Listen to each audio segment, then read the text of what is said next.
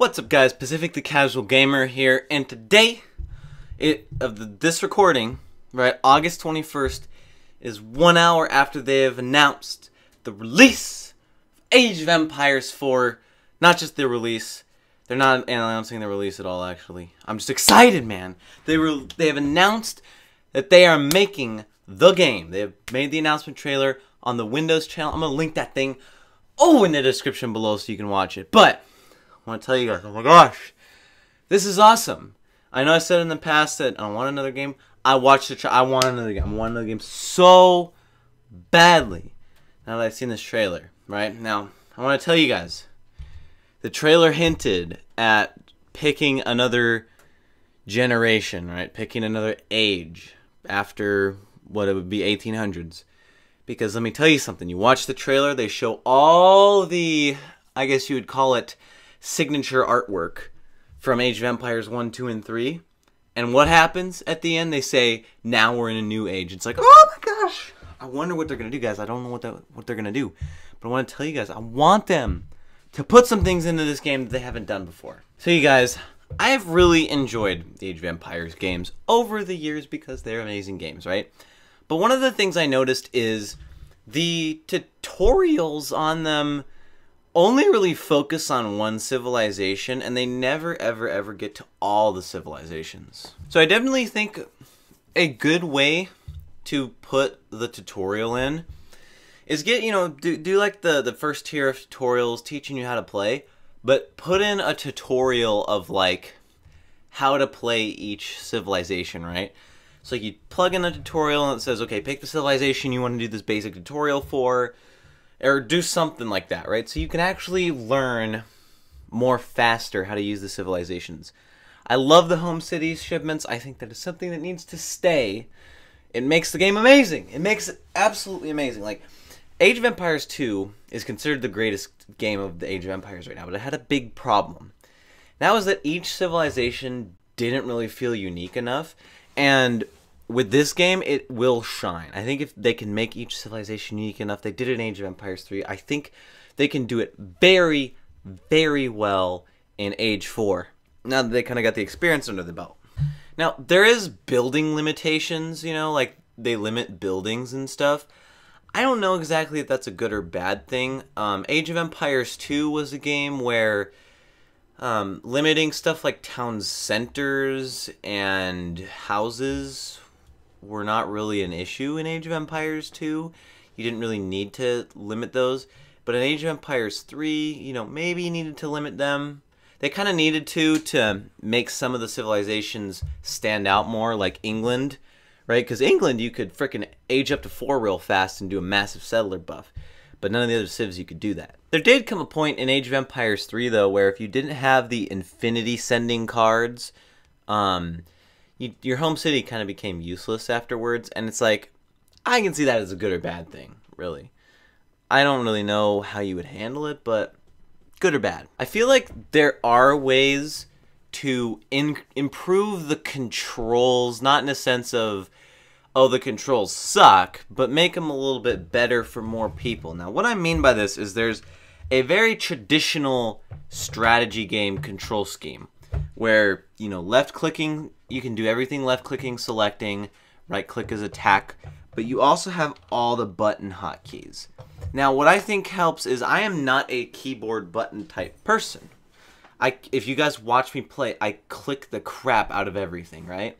So I think if there was a button where, I don't know, like your hotkeys could be not just you selected this group, but so they're your hotkey. Like maybe if we'll go back to Age 3, where maybe you have a button you push where every single time you double click, like your hotkey is every single time you push 1, it doesn't just select the guys in hotkey 1. It's always all your musketeers whenever you push the hotkey 1. It doesn't matter if any musketeers are selected to other hotkeys. Whenever you have this hotkey set to where whenever you push that button, the whole freaking set of them gets selected. That makes it good. So if you have to build up a bunch of buildings real fast, or you have to train a bunch of troops and they just keep dying and you have no hotkeying them, kind of becomes useless.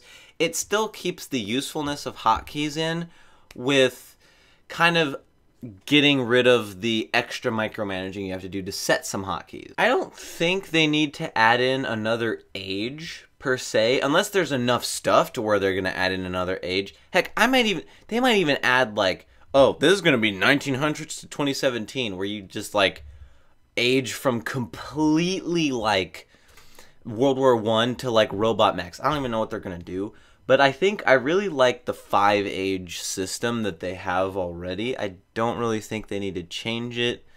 Some like age 3 to 4. Yeah, age 3 to 4 is kind of weird because the food price goes up significantly more than the gold. But you know, that makes sense because generally speaking, your food can run out faster than your gold in the natural resources. I think it'd be cool if they put in some kind of land transportation, because you can transport, like your troops can move, right? But you can put them in like ships if they're on an ocean, and the ships go way faster than the troops and then drop them off. I think some kind of land transportation unit would be cool, and maybe like, you know, if you kill it, not all of your troops dying, but maybe like they all come out weak or something, you know, some kind of land transportation, whether it's a chariot or whatever, something that you would invest in to make your troops move faster, because that'd be really cool. I think that could be something that would be used more on offense and defense to really make your defense really good, because the thing about Age of Empires, I would say Age of Empires 3 especially, and yeah, just really 3 has this problem because of the building limiters. Age of Empires 3 has this problem with defending your base, right? The best way to defend your base is to take the unit you can train the fastest, and literally you just put, like what I do is I put barracks everywhere, because I can train units from barracks super fast most of the time. And because it's literally faster sometimes to just kill off my army and go train another one, instead of having them march all the way around. So being able, instead of in Age of Empires 3, traditionally, literally the best defense is constantly attacking everybody.